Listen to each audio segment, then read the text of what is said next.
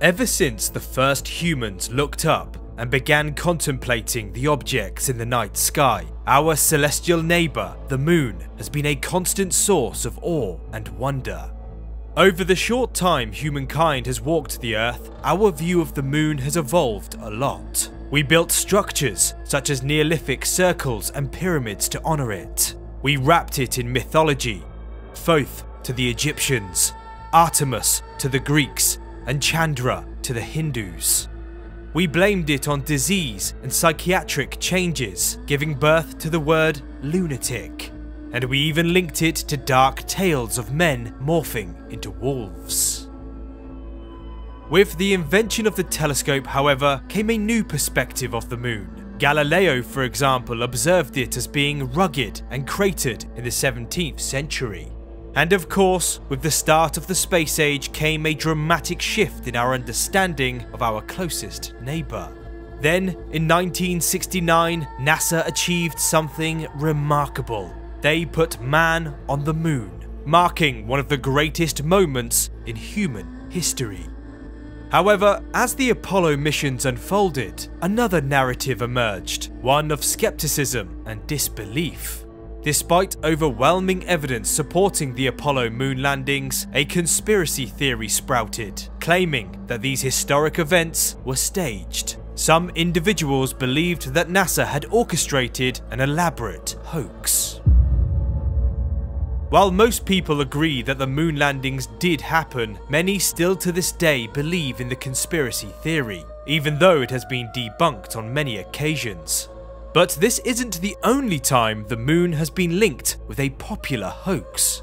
Because there was a short period in the 19th century when the world looked up at the moon and saw an entirely different lunar landscape, one that was believed would change humanity as we know it. So what was this hoax, and how did it trick the world into believing something that clearly did not exist? You're watching V101 Space. My name's Rob, and if you enjoy my videos, then remember to subscribe and tap the notification bell to never miss an upload. Imagine walking through the streets of New York City in 1835. Paved with uneven cobblestones, the sound of horse and carriage and floods of pedestrians created a lively, bustling atmosphere. People from all different walks of life would be going about their day, many of whom would be buying goods from the street vendors, such as fruits and vegetables, clams and oysters, and of course, the extremely popular penny press paper. The penny press paper was a groundbreaking concept in journalism that aimed to make news accessible to everyone at an affordable cost of only 1 cent per copy, which is around 35 cents in today's money. The New York Sun, founded by Benjamin Day, is generally considered to be the beginning of the penny press, becoming extremely successful because it used illustrations, engaging writing style, and catered to a much wider audience than the more elite and expensive newspapers of the time. This form of journalism created an enormous appetite for news among the general public. But anyone who opened the pages of the New York Sun on Tuesday, August 25th, 1835, would have had no idea of the astonishing story they were about to read, or the global sensation it was about to cause. They were about to become a part of one of the most imaginative hoaxes of all time. The article, which was the first of a 6-part series, had a headline that read "Great Astronomical Discoveries" and described the supposed findings of Sir John Herschel, a real astronomer of the time. According to The Sun, the articles were reprinted from the Edinburgh Journal of Science in Scotland and reported how Herschel had discovered that the moon was teeming with life, challenging the belief that the lunar surface was a desolate, barren landscape. The story described how Herschel had managed to create a massive telescope lens over 7 meters in diameter, 6 times larger than the largest lens of the time, and carted it all the way from England to South Africa. Then, according to the paper, once set up, he turned the lens on the moon and made multiple astonishing discoveries. At first, there were hints of vegetation, along with a beach of white sand and a chain of slender pyramids. Herds of brown quadrupeds similar to bison were found in the shade of some woods, and in a valley were single-horned goats the blush colour of lead. In part 3, it became even more bizarre. Small reindeer, mini zebra, and bipedal beavers that carry their young in their arms like human beings and move with an easy gliding motion were said to live there. But the real surprise came on day 4, when creatures that looked like small humans with wings and that could fly were apparently discovered.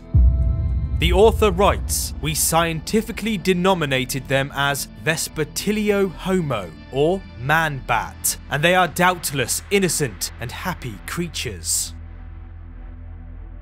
It was reported that readers of the time were captivated by the prospect of a world beyond their own, causing the New York Sun's sales to soar as people rushed to find out the latest news on our living lunar neighbours. It is even estimated that 90% of New Yorkers believed in the article. The only problem was, it was all a hoax, later becoming known as the Great Moon Hoax of 1835. It turned out that Sir John Herschel did not make these astronomical discoveries, nor did he claim to. In fact, he had no idea the story even mentioned his name, and it is reported that he was initially amused by the whole thing, before later becoming annoyed by the constant questions being asked about it. If this kind of story was published today, it would be laughed off as science fiction, but back in 1835, scientific understanding amongst the public was nowhere near as developed, and the moon remained a largely mysterious and unexplored frontier. You could imagine the readers becoming more and more excited with every word, not knowing it was mostly based on pure fiction, or at least not wanting to believe that it was. However, regardless of the sensation it caused, resulting in the New York Sun becoming the most widely read paper in the world at the time, according to the author, it was never meant to fool anyone. The stories had not been published as an attempt to trick the world, but instead the paper underestimated the gullibility of the public, it was reported. Years later, after confessing to writing the series, Richard Adams Locke said it was meant as satire, and that they were designed to poke fun at earlier, serious speculations about extraterrestrial life on other worlds. Why so many believed in this extraordinary hoax was likely due to multiple factors, including a limited scientific understanding, linked with a curiosity and enthusiasm towards science. Just like us, they also wanted to learn of new, incredible discoveries. People of the time also likely had too much trust in the press and didn't question the authenticity of stories, probably because they didn't have the fact-checking abilities we have today. But it would have also been entertaining. In an era without television, radio, or the internet, people were drawn to stories that offered a sense of wonder and spectacle. And the vivid descriptions provided in the articles certainly would have fueled the public's imagination. Although we can look back at this story as a laughable moment in history, in essence, the Great Moon Hoax of 1835 does serve as a sort of cautionary tale. After all, it did go viral before social media, TV or radio, reminding us that the media then and now is a powerful force, and that we shouldn't always believe everything we read. A lesson that remains highly relevant in today's digital age.